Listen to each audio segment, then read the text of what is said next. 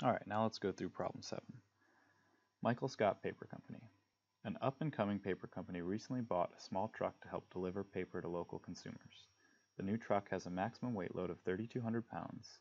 It is known that the model for the weight of a bale of paper is normally distributed with a mean of 193 pounds and a standard deviation of 10 pounds. What is the probability that the total weight for a random sample of 16 bales of paper will exceed the maximum load of the truck? Hint: think about what this would imply about the average weight for a random sample of 16 bales.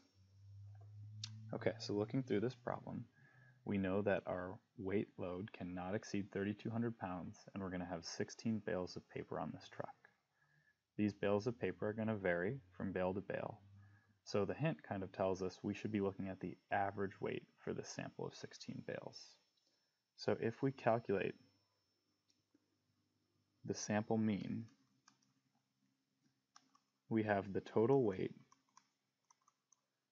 divided by the number of bales on the truck.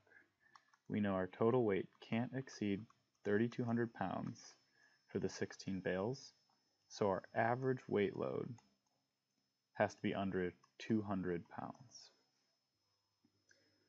Now that we've calculated this, we can kind of see where that fits in with our distribution for paper bale weights. The problem is we have the distribution for the individual bales of paper. So we have that x is approximately normal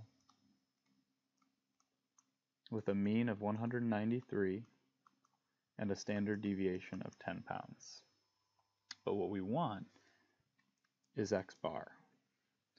So if we look back at our formula card, we have our sampling distribution of x bar given here.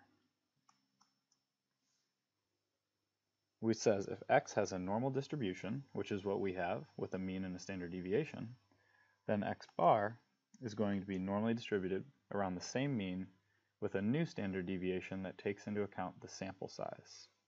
So let's head back and create that new distribution. So we know that x bar will be normally distributed as well. We have the same mean, but now our standard deviation, is 10 divided by the square root of our sample size, which is 16 bales of paper. So if we do that math, we'll have a mean of 193 and a standard deviation of 2.5. So now we've got our sampling distribution for x bar, and we have our specific sample mean of 200, and we want to see where that fits in. What is the probability that our average is 200 pounds or less? So we know we have a normal distribution, so we can draw out our bell curve. We know the mean here is 193. And if we used our empirical rule and moved 3 standard deviations to the tail, we would see about 200.5 out here. And we have our observation of 200. And we want to know when we would exceed this amount. So we're looking for the upper tail here. Well, we've got a normal distribution, so we can calculate our z-value. So we've got z is equal to our observed value of 200, the mean of our distribution, 193, and the standard deviation of our distribution, which is 2.5. If we carry out that math, you'll get a value of 2.8. And now from there, we have to find the probability of z being greater than or equal to this value. If we head to the formula card and check out our z table, we can find our value of 2.8. We don't have to add any additional decimal places there. We just pull that first value of 0.9974. But we do have to remember, once again, that this is the area to the left. So when we head back, we have to take the complement of that probability. So we do 1 minus 0.9974, and we get our final answer of 0.0026.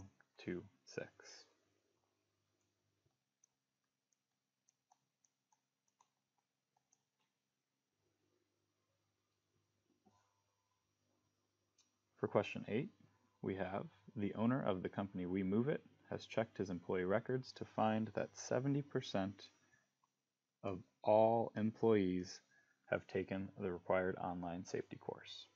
In one brief sentence, explain why it would not be appropriate to construct a 90% confidence interval for the population proportion of all We Move It employees who have taken the required online safety course using the value of 0.7 as its center. Well, here, the big idea is that we know the value of p. We are given the proportion for all employees. When we create a confidence interval, we're trying to estimate this value. And since we already have it, it wouldn't really make sense to create this interval. And the center of this interval would be the value of our sample proportion instead, not the population proportion. So really what we want to say here is simply that this value, the value of 0.7, is our population proportion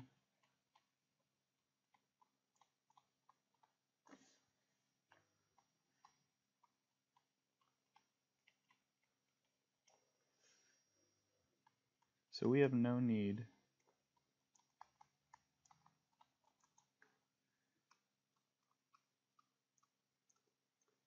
to create a confidence interval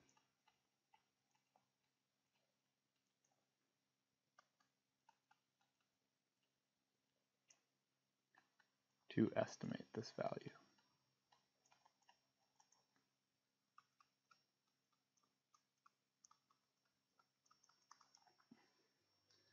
So really in this problem, as long as you were able to point out that 70% was the population proportion and a confidence interval is used to estimate that, you would do just fine. All right, finally question 9, how many? A researcher will be conducting 40 independent two-sample t-tests for comparing two population means.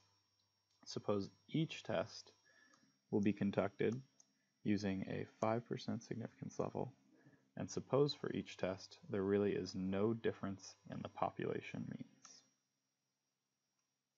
How many of these 40 independent tests would we expect to result in correctly concluding there is no sufficient evidence for a difference in the two means? So we kind of have to break down this question, see what is the truth and what is our decision. So we say suppose for each test there really is no difference in the two population means.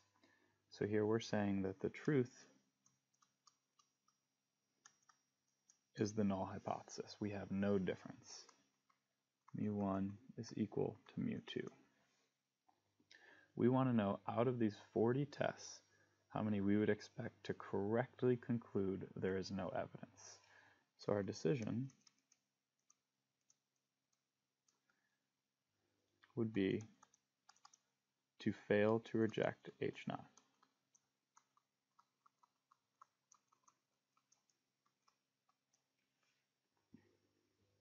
This is simply the complement of a type 1 error, because a type 1 error is when H0 is true and we mistakenly reject H0.